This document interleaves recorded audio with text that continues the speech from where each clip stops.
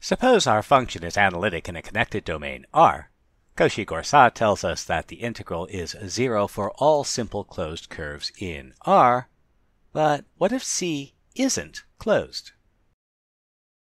So suppose C1 is a path between Z0 and Z1.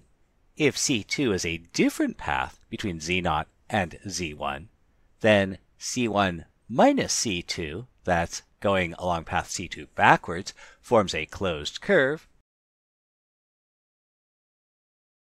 So the difference of the integrals is 0. Consequently, the integral along C1 is equal to the integral along C2. And this gives us an important theorem. If our function is analytic in a connected region, then the value of the definite integral is independent of the actual path between Z0 and Z1. Now remember, we've been assuming that our integral is path independent all along, and this finally gives us what we need. It has to be analytic in a connected region.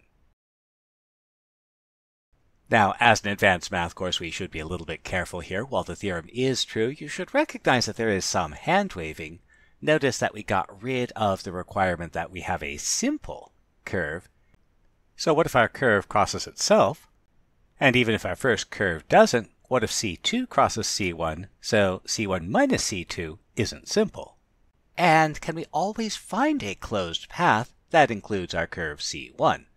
The first two questions are actually relatively easy to address. The third is rather more complicated.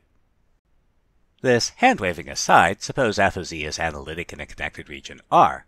Let gamma over some interval parameterize a simple path, C, from Z0 to Z1. Then the contour integral will be, and since this is now a single variable calculus problem, we can use the fundamental theorem of single variable calculus to find. Consequently, if f is analytic in a connected region R, then the integral is pretty much what we'd expect it to be. So we can now evaluate an integral like the integral from 1 to I of cosine z dz. Since cosine is analytic everywhere, the fundamental theorem applies, so we have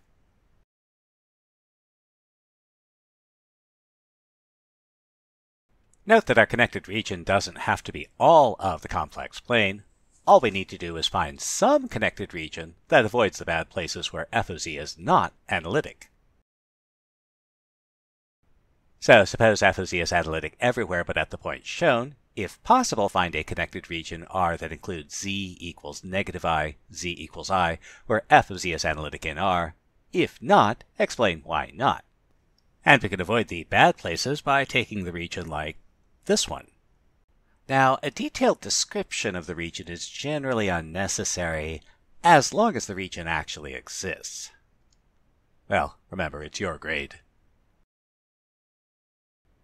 So suppose f of z is analytic everywhere, but along the ray shown.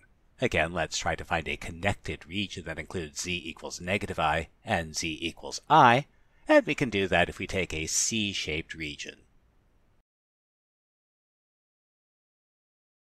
What if we have an entire line of non-analyticity? Unfortunately, the line of non-analyticity splits our complex plane into two parts where negative I is in one part and I is in the other. So it's not possible to find a connected region that excludes the line but includes both points.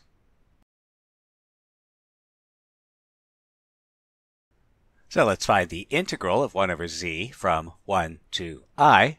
Now, 1 over z isn't analytic at z equals 0, but as long as we avoid the bad place, we can apply the fundamental theorem. Since there is a connected region R that includes 1 and I, where 1 over z is analytic, we have